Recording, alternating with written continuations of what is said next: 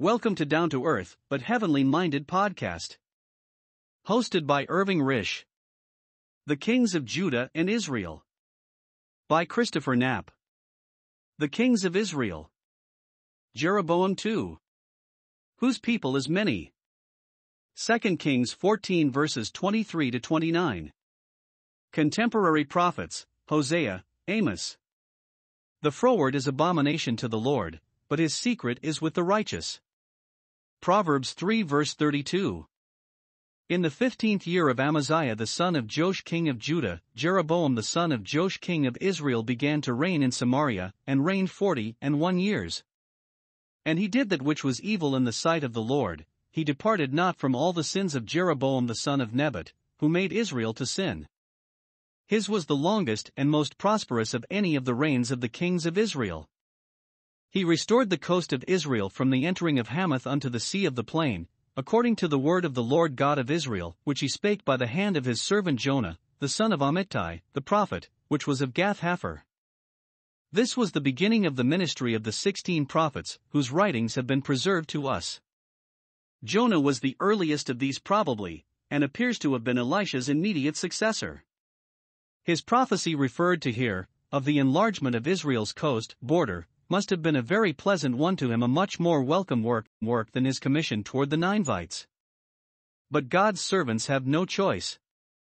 They know the love of Christ, and, constrained by that same love, it is their joy to tell it, but they also know the terror of the Lord, and knowing this, they do their utmost to persuade and warn men of the wrath to come. It is not grace only that came by Jesus Christ, but grace and truth.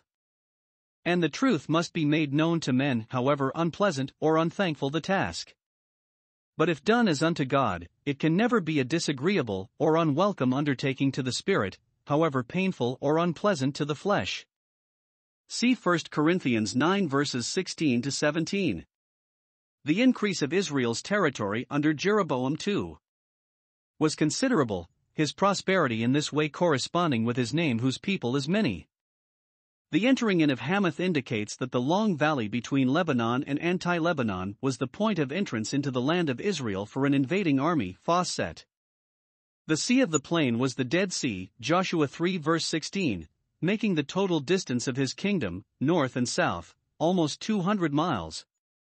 He was, no doubt, the Savior promised under the unfortunate reign of Jehoahaz, 2 Kings 13 verse 5. For the Lord saw the affliction of Israel, that it was very bitter, for there was not any shut up, nor any left, nor any helper for Israel. And the Lord said not that he would blot out the name of Israel from under heaven, but he saved them by the hand of Jeroboam the son of Joash. This was not for any goodness that he saw in them or Jeroboam their king, but because of his covenant with Abraham, Isaac, and Jacob, 2 Kings 13 verse 23. Now the rest of the acts of Jeroboam and all that he did, and his might, how he warred, and how he recovered Damascus, and Hamath, which belonged to Judah, for Israel, are they not written in the book of the Chronicles of the Kings of Israel? Damascus and Hamath were both capitals of two once powerful kingdoms, and though once subjugated by David, 1 Chronicles 18 verses 3 to 6, their recovery to Israel under Jeroboam, more than 150 years after their revolt from Judah, speaks eloquently for the success and power of his arms against those hostile nations on his northern border. Hamath, called the Great in Amos 6 verse 2, was the principal city of Upper Syria, and an important strategic point, commanding the whole valley of the Orontes leading to the countries on the south. Israel was blessed with the ministries of both Hosea and Amos during Jeroboam's reign. From their writings it will readily be seen that though there was political revival under his rule, there was no real moral or spiritual awakening among the people. Amos was looked upon as a troubler to the peace of the kingdom, and admonished by Amaziah the priest of Bethel to flee away to the land of Judah, and there eat bread, and prophesy there, as if God's prophet were nothing more than a mere mercenary like himself. He also accused the prophet before the king of having conspired against his life. Jeroboam appears to have paid little or no attention to this charge, being, perhaps, too sensible a man to believe the accusation, knowing the jealous, self-seeking spirit of the archpriest of the nation. See Amos 7 verses 7 to 17. And Jeroboam slept with his fathers, even with the kings of Israel, and Zechariah his son reigned in his stead.